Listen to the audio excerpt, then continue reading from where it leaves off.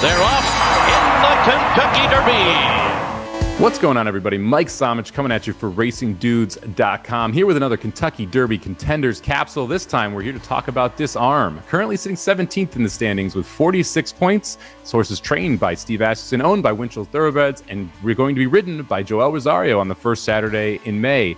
Disarm literally snuck into the Kentucky Derby field with a third-place finish in the Lexington last time out, getting those 10 points and moving up just enough to beat out Jace's Road for that last spot. Now we've had a couple defections, so Jace's Road is in as well. But that was a big third place there for Disarm last time in the Lexington. And when you go back and you watch that race, and really if you want to point to a positive for Disarm, it's the pace of the last two races. Disarm was able to run fairly well in both the Louisiana Derby and the Lexington. Ends up running second in the Louisiana Derby, third in the Lexington, behind what were really slow paces. And specifically, if you go back to that Louisiana Derby, they went 1:14.3 for 6 furlongs. That's one of the slowest paces we have seen in any Kentucky Derby prep since the addition of the point standings. That pace was almost impossible to close into.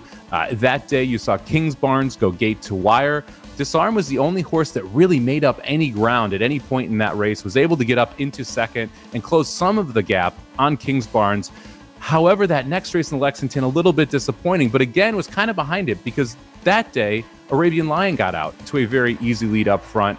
You saw your eventual winner there, First Mission, able to make a move, but First Mission came from second, and at that point, Disarm was sitting in sixth.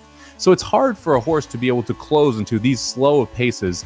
So if you like Disarm and you think the pace is going to be a little bit hotter, you could definitely see this horse make a number, or hit the board at quite an interesting price. For me, though, this is just a scenario that I don't love. I don't love Joel Rosario, specifically on a closer in this big of a field, in a spot where I really wish Disarm was sitting 5 lengths off the lead. And I have a feeling he's going to be 7, 8, 10, 12 lengths off the lead going into that first turn. And that's just a recipe for trouble in a race that doesn't project to have a smoking pace up front. Now, if there is a hot pace up front, Disarm is a contender to be able to win this race. I'm not sure you're going to get the pace that you need for Disarm to be able to get in that position. And this is a horse that is 100% pace dependent. But if you go back to that Louisiana Derby and you watch that effort, it's a solid race from Disarm, considering how slow that pace was early. So the big question here for Disarm, what's the pace going to be like? And where is Joel Rosario going to position this horse? To me, this is one of the more important horses from a draw perspective. Disarm, all the way on the outside or all the way on the inside, is a big problem. This horse needs to be sitting somewhere between that 4 and 10 spot to really have a shot at contending here.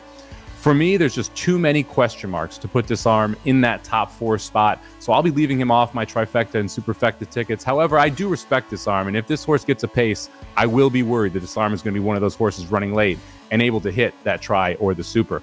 Thank you very much for checking out this capsule on Kentucky Derby contender Disarm. Make sure you check out YouTube.com/RacingDudes for capsules on every one of the Kentucky Derby entrants. And make sure you subscribe to the channel as well. We'll be live on Friday, Oaks Day, and live Saturday, Derby Day, right up until the race. So make sure you join us there. Good luck, and we'll see you at the track.